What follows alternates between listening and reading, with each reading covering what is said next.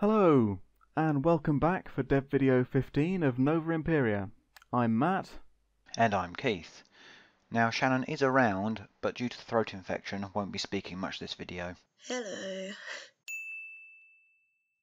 As always, Matt and I have been working on the code, but sadly there isn't that much in the way of visual changes to show this time round. The code has gotten to a point where it needs a good old cleanup, so we spent a lot of time on that. But we did add some other things here and there.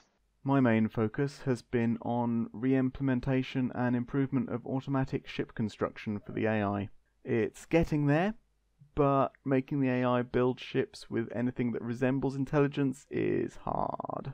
On the other side of the AI, I've been working on trying to make them do stuff, but they're still just static things just floating around in space, sadly. Yeah, not a lot of good visible progress this month, but never mind. We're trying to create a modular system of behaviors where each group of ships has a defined function, and that determines the tasks that they try and complete, and the preference that they place on those tasks. But this requires us to create all these different tasks for the AI to do, things like guarding a location or stocking up on resources, and basically the easiest tasks to implement, the ones we've done so far, aren't the ones that make ships fly around. We chose to construct the AI this way so that when someone modifies the game, it should just be able to work with their changes rather than having knowledge of a load of predefined actions.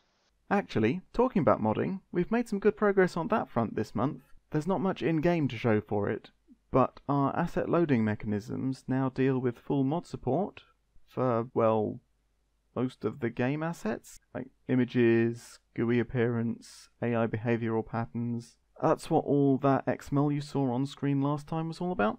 Right, anyway, enough of us rambling about stuff we can't show you, or else this video will be as long as last time. Shannon, dazzle us with your fancy pictures.